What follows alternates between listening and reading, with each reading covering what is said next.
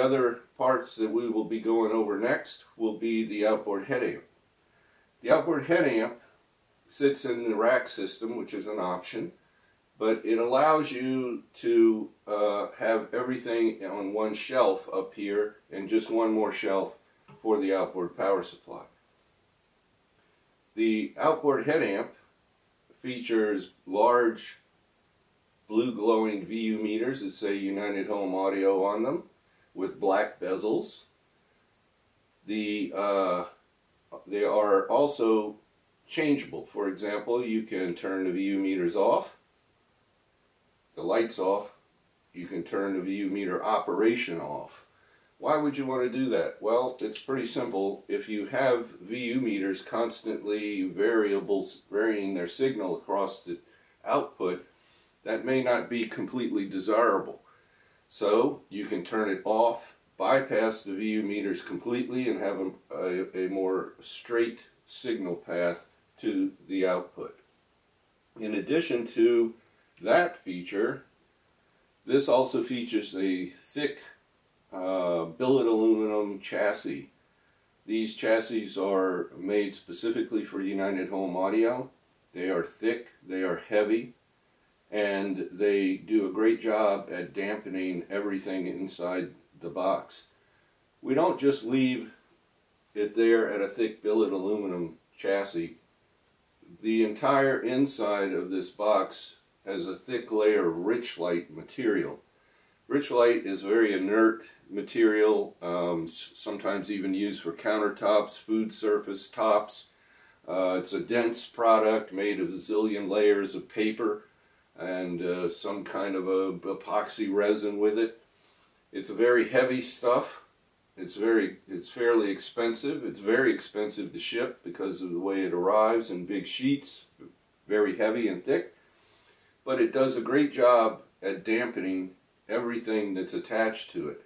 So we have all of the boards, all of the power delivery boards, which sit on the side of each, on the right and the left side of the outboard head amp. And what happens is it gives a great inert surface to attach boards to attach capacitors, to attach anything that you want.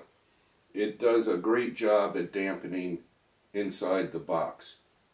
In addition to that, the entry points, the input and the output, have a separate plate decoupled from the chassis. That plate sits on a material called FO.Q. It's a product from Japan, and what it does is it dampens the plate and isolates it from the chassis. So what happens is you have a very, very inert and a very dampened place to connect your high-end cables to. Coming into this unit, we have a right and a left XLR that comes from the tape transport to the outboard head amp. We supply the XLR cable between the tape transport and the head amp. It's a very nice cable. It is appropriately sized for the output, which is very small, very small output from the tape head. So the wire is appropriately gauged for that. Also, we are using Furtec XLRs, the carbon fiber top of the line XLR connectors. So it's a very nice cable. You can experiment with other cables, but the cable that I'm supplying with this should be your benchmark. Should give you a good idea of, is this other cable sounding better or not? Because chances are it may not.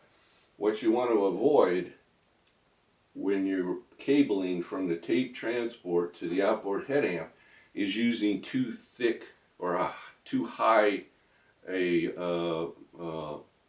too low rather a gauge wire, because the more wire between the tape head and the input provides more resistance.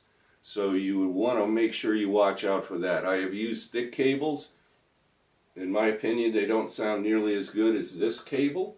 I've tried a number of them, and just bear in mind that more like what you're trying to do between the tape transport and the outboard head amp is more like a phono cable and not a signal, XLR signal cable. So I would focus on that. If there's a specific kind of cable that you use within the rest of your system and you really want to try that, have that manufacturer make you a tone arm cable, XLR, standard XLR configuration to XLR. Try that cable. I think you'll get a better result. Okay? Inside this unit, we have huge gain stages. We had to redesign all of the boards because of that. They're fully discrete, pure Class A, fully differentially output from it. It is also a completely dual mono design. In other words, one channel, another channel. And in the outboard power supply, we also have 3 toroidal power transformers. One just runs the tape transport, one runs the right channel, one runs the left channel, complete separation of church and state, 100%. Inside this unit, we also have, as I said, redesigned all of the boards. We've gone to a new board material that's certified for use in space. Reason being that the typical fiberglass boards, FR4 boards, over time have a tendency to allow higher frequencies to permeate through the board, causing a smearing effect. Well, I didn't want that. So not only do we use hyper-pure thick copper boards, but there's also a gold sandwich above and below the board, real gold. Nothing is going to get through that. In addition to that, the dielectric that's used on these boards is a ceramic composite. It's not fiberglass. It's a ceramic composite. It's a very inert. It's good to any temperature you want to run it at. And in addition to that, it does not allow any frequency to permeate that board whatsoever.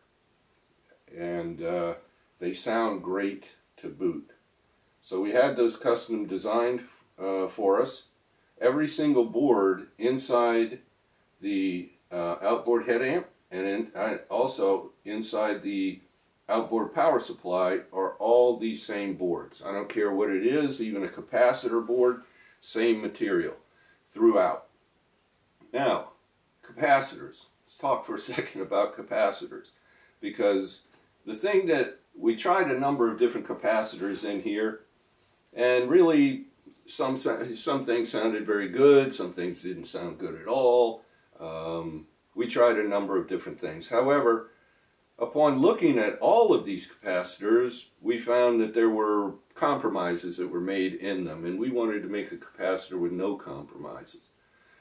For example, we didn't want tin sprayed on the end caps. We didn't want that. We didn't want a cheap dielectric. We wanted a great dielectric. We wanted a hyper-pure copper foil inside the capacitor. And so we tried to get a number of different capacitor companies to work with us and make these capacitors to our specifications, but nobody even wanted to talk about spraying molten copper. So lo and behold, Wilson Audio, the speaker manufacturer, bought rail caps.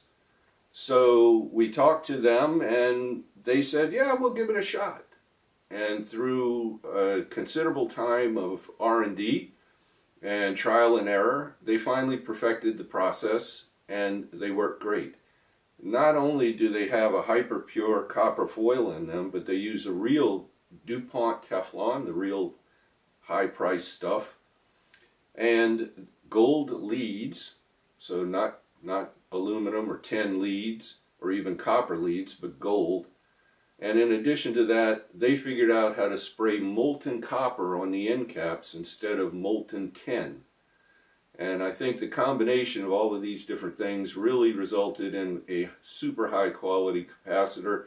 And in fact, the guys at Rail Caps basically just called them super caps because they were going in the SuperDeck and they were super configuration, super materials, super design, and implementation. So they called them the Super Cap. In fact, on all of the caps it'll say United Home Audio Super Cap.